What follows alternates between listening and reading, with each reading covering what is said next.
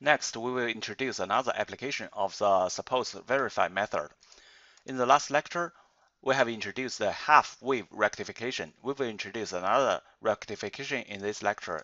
Its name is a full bridge rectifying circuit. It is called the full bridge because there is a bridge circuit which consists of the source and 4 diodes. We had a lot of discussions about the bridge circuits before we analyzed the circuit. According to the knowledge we have learned in lecture 41, if the circuit containing 4 nonlinear components and each component with 2 working areas, then the whole circuit has 2 to the power 4 equals 16 working conditions. It is too complicated if we discuss 16 working conditions one by one. Here we will introduce a special analysis method for the circuits containing the diodes. We call it the current direction supposing method. This also subtly used the suppose verify idea.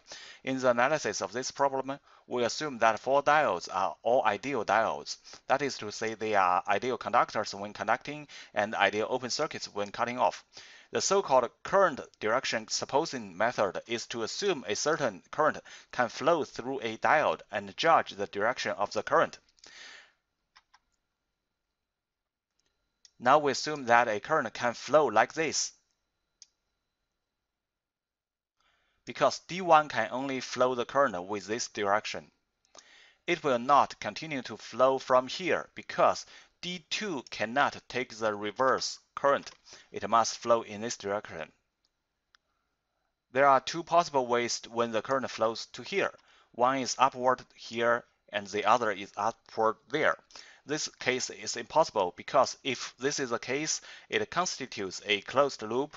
It's impossible to have a closed loop only consisting of resistors with a current. So the only possible way is to flow up from here. Similarly, it can't flow upward, otherwise it will constitute a closed current loop only consisting of pure resistors, so the current must flow like this. You can see it constituted a complete closed current loop. So if you want to form a closed current loop, you need a positive current. What can make this a positive current value? I is equal to A times sine omega t over R.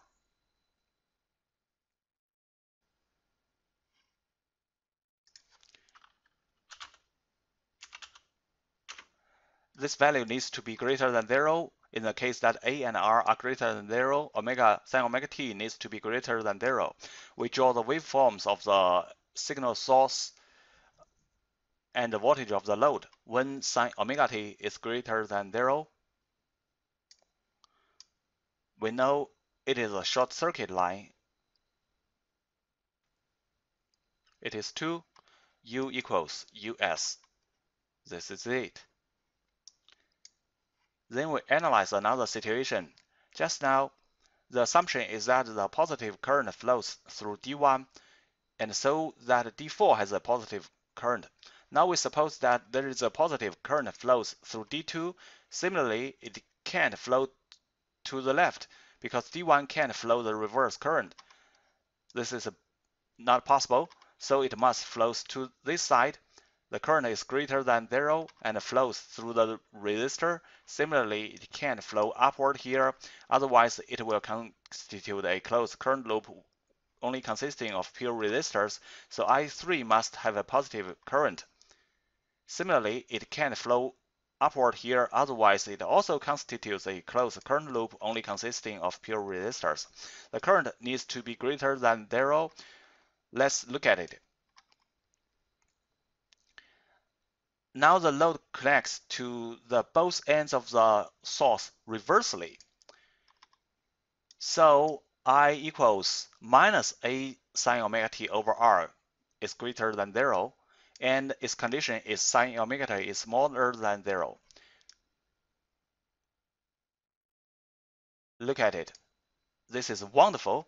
As we learned before, the disadvantage of the half-wave rectifier is that it can provide power a signal to the load only when the source is a positive value, but when the source is a negative value, the voltage of the load is zero. While in the bridge rectifier circuit, even when the source signal is a negative value, the load can also obtain a positive voltage. That is to say, the voltage waveform of the load is like this. Next, we use the simulation and experiment to verify the previous analysis. By a simulation, we verify the function of the full bridge rectifier circuit. In the circuit, 4 diodes are with a bridge connection. The input is a sinusoid voltage source 10 volts RMS and 550 Hz. The output is a resistor R1. The input signal connects to channel 1 of the scope, expressed by the blue line. The voltage across the load connects to the channel B of the scope, expressed by the red line. Because the inputs of the dual channel oscilloscope are isolated, the input of channel B can be different from the ground. Open the scope,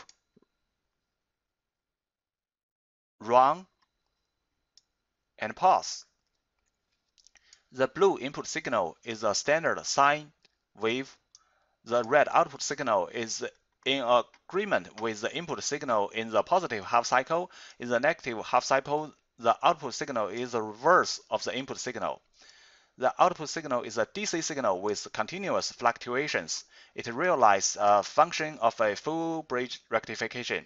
Now we do a diode bridge rectifier experiment. It can change AC to DC. This is the circuit.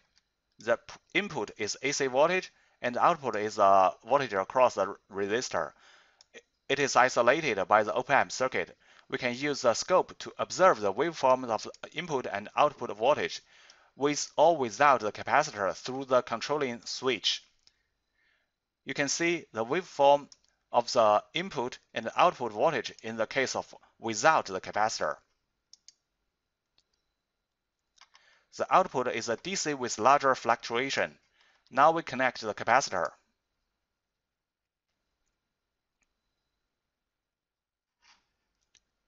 You can see the waveform of the output is relatively smooth, and it is ideal DC.